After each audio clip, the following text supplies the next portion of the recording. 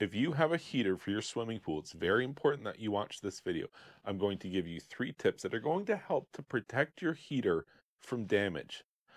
There's actually some stuff that you can do to your heater that could happen pretty easily, and if you do it, you're almost certainly going to damage it. So let's talk about the first one of these situations, which is just adverse water chemistry. And you probably already know that you shouldn't have really bad water chemistry because it's not going to be good for anything, but it's specifically bad for your heater. And I want to get even more specific than this. There's 2 things in specific. One is low pH. Your range that you're supposed to be at is 7.2 to 7.8. When you get lower than 7.2, that's kind of a problem because it's an exponential scale, so it becomes a lot like a pH of 6 is 10 times more acidic than a pH of 7. So it kind of matters a lot. Like if you end up with a pH of 5, that's 100 times more acidic than the water is supposed to be. And when you say it like that, it actually kind of sounds pretty bad, and it is. And the metals inside of a heater don't really do well in these really acidic environments. So really low pH is very bad and something you definitely want to avoid if you want your pool heater to last a long time. Another chemical situation that you want to avoid is high sanitizer levels, and that's your chlorine level. Periodically, pools need high sanitizer level for things like breaking down the combined chlorine, and some pools have a bypass for the heater which allows you to take it offline, and the point of that bypass really in most cases is so that you can protect your heater from these high sanitizer levels. Ideally, it would be best to do that. If you're going to super chlorinate your pool, you take your pool heater offline for 12 or 24 hours, bring it back online once those sanitizer levels are back down to a more reasonable level. Not everyone has that option. So if you're super chlorinating and you don't take your heater offline, you are incrementally chipping away at the longevity that you're going to get out of the internal components of that heater. But even a single instance where you have very high sanitizer levels, and worst of all, very high sanitizer levels combined with low pH, a single event like that is enough to strip the metals inside of your heater and ruin your heater completely. A single event can cause that. So it's very important if you own a heater to understand that water chemistry is important, and in specific, you never want to get your sanitizer levels too high, you never want to get your pH levels too low, and you certainly don't want to do both of those at the same time. Since we're talking about chlorine in heaters, this brings me to my second point. Something you never want to do is introduce chlorine into your swimming pool water before the heater, like upstream of the heater. And if you buy a chlorine erosion feeder or a salt chlorine generator cell or any device like this and read the instruction manual, it's going to tell you somewhere in there, don't install this before a heater. And the reason why is it's adding chlorine into the system.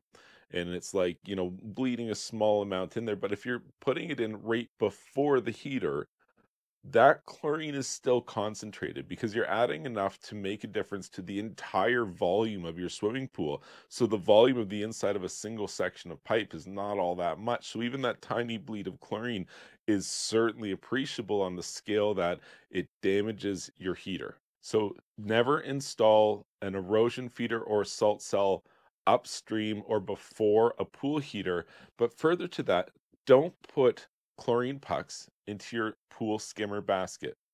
It is shockingly common how often people put chlorine pucks into their pool skimmer baskets, and there's even some products out there that claim, no, it's totally cool, our chlorine is special and you can put it into the skimmer baskets. Don't do that because you are introducing chlorine upstream of a heater, which we've already determined every chlorine erosion feeder on the market and salt chlorine generation cell on the market will tell you definitely don't put us upstream of a heater. So why would it be okay to put chlorine pucks of any description directly upstream of your heater and all of your other pool equipment as well? So in my professional opinion, just don't put chlorine anywhere before your heater. The chlorine should be introduced after the heater specifically. So that brings me to my final point here that I want you to know. The third thing that I want you to know to protect your pool heater is you should have a spring cleaning service performed on your heater every year. And this is true whether you live in an area where you have a seasonal use of the pool or whether you have year-round use of the pool.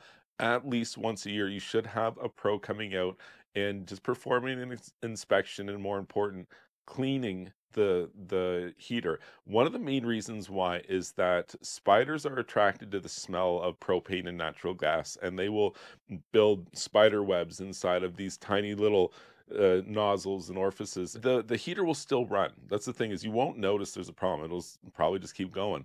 But incrementally, it got worse because when you're dealing with a combustion like this, you're talking about a fuel to air ratio, a very specific fine-tuned mixture for efficiency.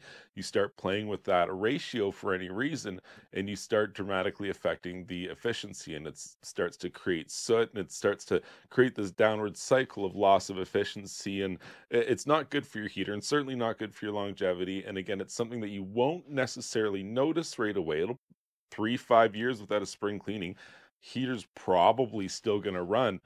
But for a very small amount of money every year, you could have a pro come in and clean out all that junk out of there and kind of just, have a professional set of eyeballs look at your heater and make sure everything's still looking good.